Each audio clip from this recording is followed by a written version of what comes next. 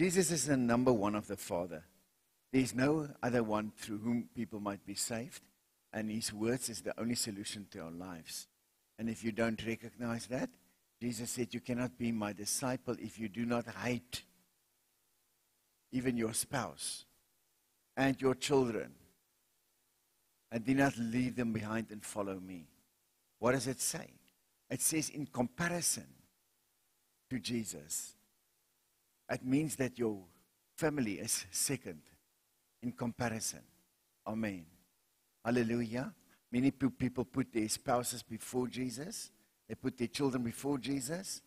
And that will not go off good for you. Why? Does Jesus think he's so important? Is that the business? Huh? That is godly order. You can never, ever, ever mess with God's order. Remember, it's God's order. It's not an order of importance. It's an order of godliness. I can say an order of a functional order for you to receive it better, but I will actually talk nonsense. Because it's actually just plain straight God's order. He's got an order. And whenever we mess with that order, it's like you put something else in front that should not be in front. Amen. The example that I use, you cannot reverse a trailer down to Durban. Or I go to Malawi and I reverse a trailer to Durban. When you do not go by God's order, it is as good you try to reverse a trailer to heaven.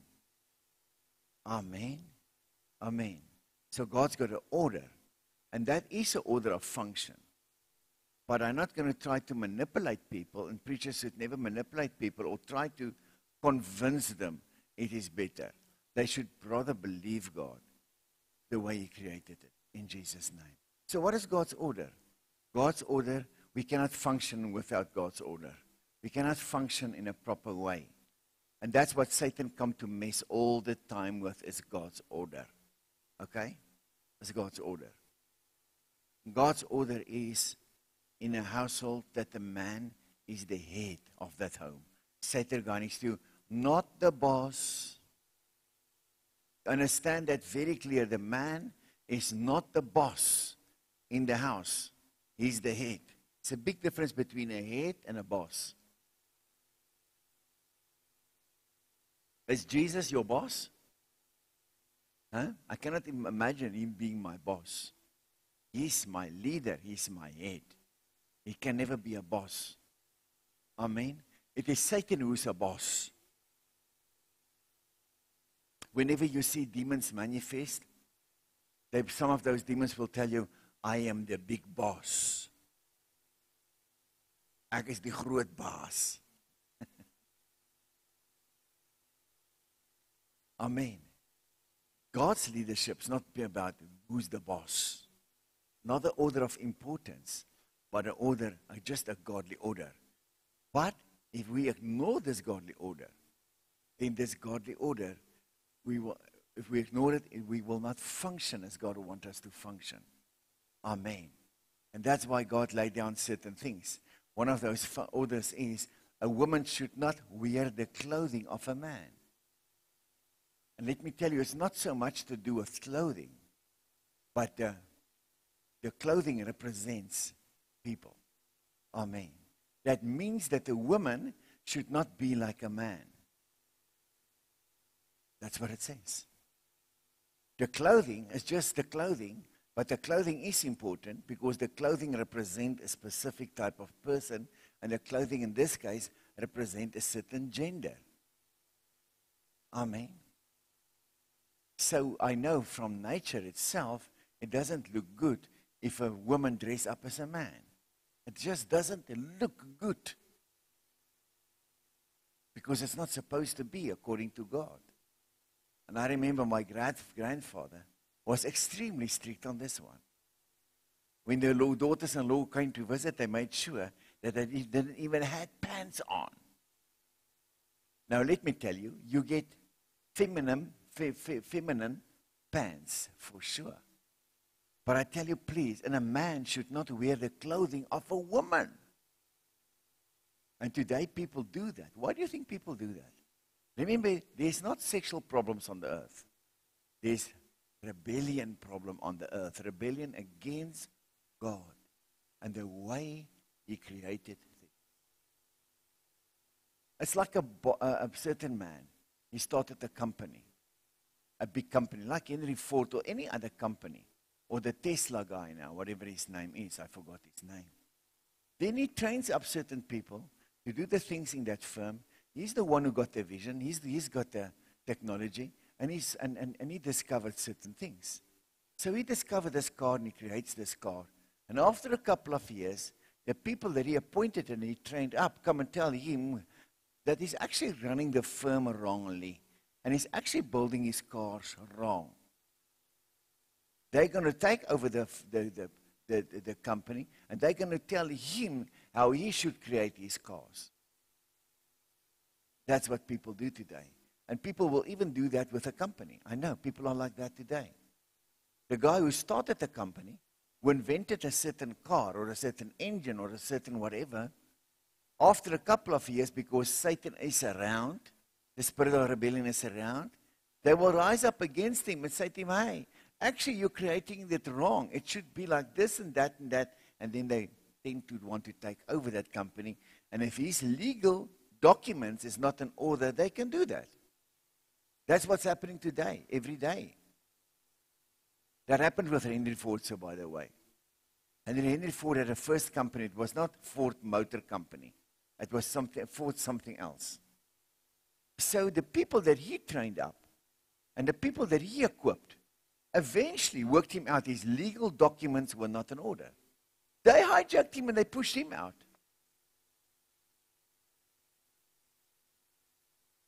And they fired him. Can you believe it? It was Ford something. I can't remember the detail. It was not Ford, a motor company like it's today. So eventually they fired him. Out of their own company, the very car that he found, the people fired him. Can you believe it, life? Then he started Ford all over again. And he started Ford Motor Company. And he again rose to power because he was the man with the vision. And he had a very great vision. His vision was that every working class person can have an affordable car. And that's why you got a car today. In the past, it was only the rich and the famous who could own a car. So Henry Ford made name. Another other thing that he invented is weekends. There weren't weekends in the industrial age. So he invented the weekend. He said we cannot allow the work people to work every day. So he brought in the Saturday and the Sunday. So he was actually a great man. But then they fired him, hijacked his company, and he had to start all over again. But he rose to power again because he had obviously the vision. And the cars that they hijacked from him still exist today. Lincoln, the cars. Lincoln. And later on, some of those companies that fired him went bankrupt and he bought them back. You can see the man that had a vision eventually was the winning man. But after learning a couple of lessons, the very company that he created and the very car that he invented, and then he appointed people and he helped them to stand up and trained them how to do it, they fired him. That's the way it's going on around you. People are wicked. And if you start any business, any school, any church, anything, you need to make sure that your legal documents is completely, totally in order and waterproof or fireproof or hijack proof. That's the way people are. And that's the way people are with God. He's the creator of the universe. He's the creator of the human race. He's the creator of the earth. And today people want to tell him how he should do things. They want to fire God and tell him, stand back, God. You did a great job, but let us take over. We're now at a level where we can start to tell you how you should do things. So how does the human race today tell the people, tell God how he should do things? Well, transgender. God, we made a mistake. We think you sometimes make a mistake. Some people that get born, it's not really what they're supposed to be, God. Somewhere you made a mistake genetically. You made a mistake, God. This one was actually meant to be a woman. So the medical world start to play God and say, no, this one should not be a man. This one should be a woman. And then they've got all the hormones and things that they start to treat such a person, inject him with all sorts of things. And after a while, operation, they remove what should be removed and try to make of this man now a woman. That is how the humans that's created by God, the earth is created by God, the seasons is created by God, everything is created by God, and now humans stand up, Clive, as they did with Henry Ford, and try to tell God, listen, God, you did a good job, but now it's time that we take over. And that we tell you now how you should actually run the universe. You did it all along actually wrong, God. And so we bring in certain things. This man was not supposed to be a man. He should be a woman, for example. And that's why wherever you go on the earth today, where Satan is ruling and reigning in the world, he's pushing his rebel way. That's why I say to you, there's not a sexuality problem on the earth, but there's a rebellion problem, a rebellion against the way God made things and created things. That's a rebellion problem.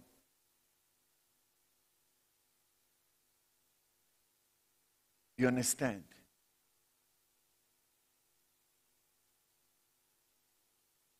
This one you should know today. That's why the people went into rebellion, and those who went into rebellion, they've been given over to all sorts of evil, unclean nonsense, that the women burn with lust for other women. It's crazy, satanic, and demonic. The problem is not a sexual problem. The problem is a rebellion problem. And men burn with lust in their heart for other men. Crazy, funny, demonic, silly, and stupid. Amen. And we look today in leadership. The Belgium next president is going to be a woman, a Jewish woman, Clive. Going to be a woman. God said, I do not allow a woman to exercise authority over a man. A woman should not wear the clothing of a man. The clothing of a man. Because the clothing represents a certain gender. So this woman is now appointed into the position of a man, which God created a man to be in. But now the human race rebel against God and say, God, you made a mistake by saying to us how we should run the world and who should be in leadership, etc., etc., etc. So now that Jewish woman becomes now the next president or prime minister, whatever they call them, of Belgium. And so it's going around the earth, around the globe, the same thing, and you see it all over. That's a tendency now. Women start to really rule now. New Zealand, Belgium, you can go all over the world, and you see the same tendency. Spiritual things work like that. You don't see one. You see a wave of wickedness, or you see a wave of godliness in the Church of Jesus. That's why when I pray for people in a prayer line, there's one woman that cannot have children. Not only one. It's always God line them up for me. When I see again, there's 12. It's a wave of a move of God. And God lined them up. I've seen that God in the line. That people will sit in one line. And I take out the line and people say, okay, he's just taking that line. God has placed them for me in one line that I can pray for them. God works in the hearts of people. God is amazing. When it concerns you as a child of God, and you are closely with God and connected to God, He will arrange things for you. I'm the pastor. I'm going to pray for you. If there's a certain problem in a church, people who's addicted to something, God will line them up for me in one line in the church. It's amazing. I've seen it so many times. It's amazing. In one line. Can you believe this? Then they all sit in one line. And it looked funny when I picked the whole line. And I pray for the same thing for the whole line. But God has lined them up for me. Because I am God's child. I'm connected to Him. And God, when I do things, God will line them up for me. And so God will line up for you opportunities when God is pleased with the way that you live. And that is God's order in function. Say God's order in function. God will line things up for you.